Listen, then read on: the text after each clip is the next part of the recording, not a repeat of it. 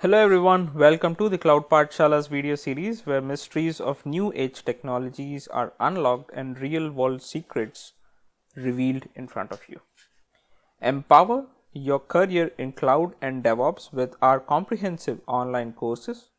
You would learn the leading on-demand technologies in various domains like AWS, Terraform, which is used for infrastructure as code, Ansible, which is used for configuration and management, Git and GitHub, which is used for continuous integration, Jenkins, which is used for continuous delivery, Docker, used for containerization, and Kubernetes is used for container orchestration. In this particular video, we are looking at pgAdmin, the tool which is preferred and used to manage the Postgres databases.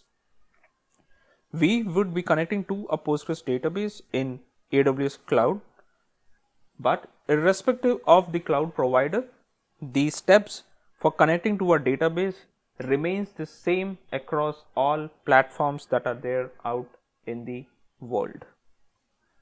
Now, in order to connect to the database, we would need to have a client which understands the Postgres database in and out. For this, we would be using the pgAdmin client to connect to the database in this video.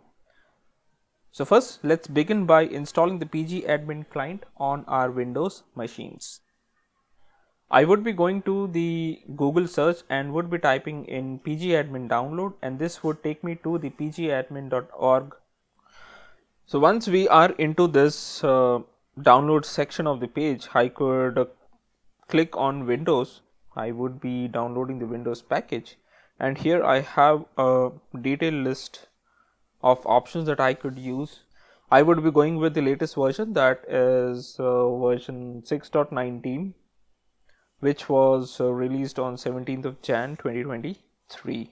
I would be clicking on the exe file, and this would then initiate the download on my system. So I already had a version of it. I would quickly replace that with the existing file.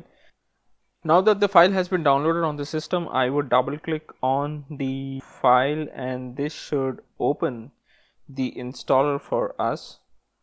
Now if that doesn't work from the browser's window, you could always go into show in the folder option and do it from there.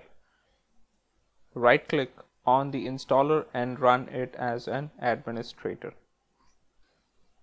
I would say run, and this would then initiate the installation on the system. I would strongly recommend you to install this for all users. So if there is anyone who would like to share your computer but not your password, can still access your application. I click on I accept the agreements and then click on next, and this should install the client on our devices. So as you see, the installation is completed, and I can click on finish over here, and once the installation is finished, I could then launch pgAdmin from my start window. This is how the tool would look like when we start the process. Now when we are connecting to the database, we primarily have to know some of the information which we would be looking further. So as soon as the pgAdmin client is ready for use, it would be asking you to set a password on the client which would allow it to save the credentials for future purposes. You could click on servers, which is there on the extreme top left of the screen, and right click on it and go to register and then click on servers. So this would initiate a registration of a server.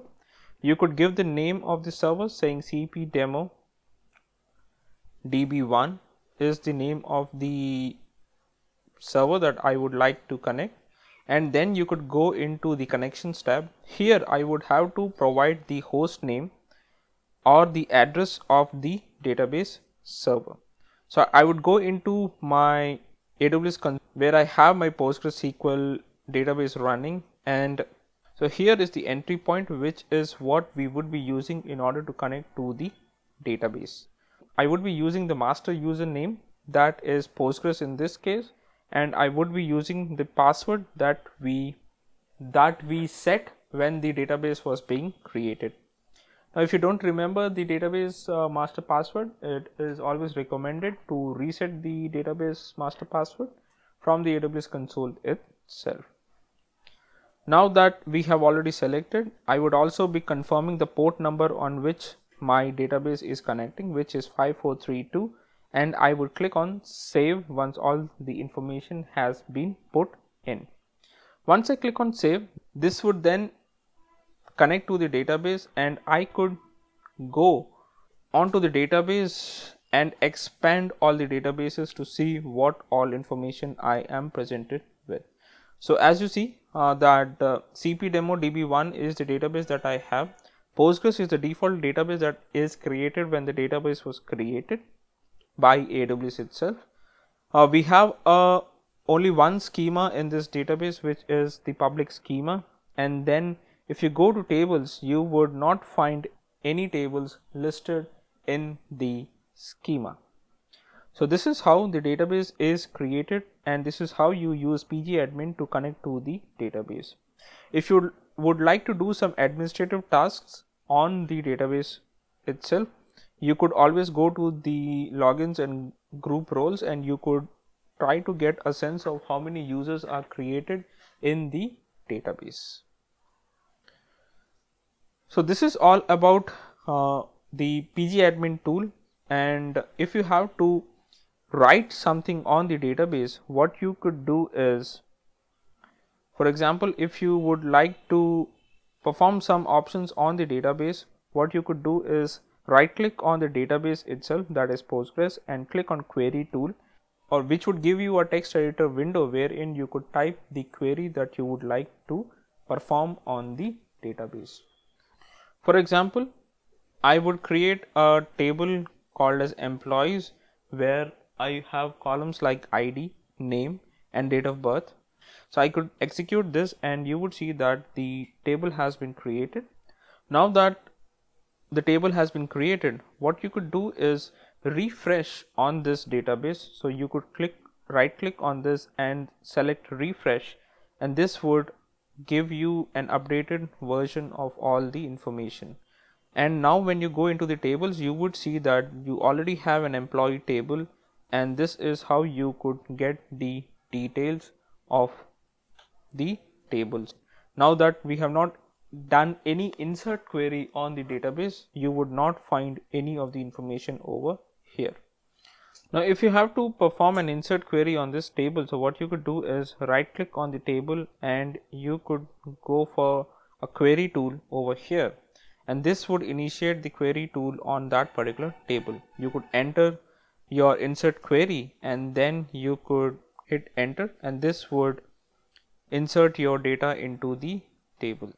Now I could, as usual, do a refresh on the table itself, and now if I do a select star from on this particular table, I would get the default information as you see.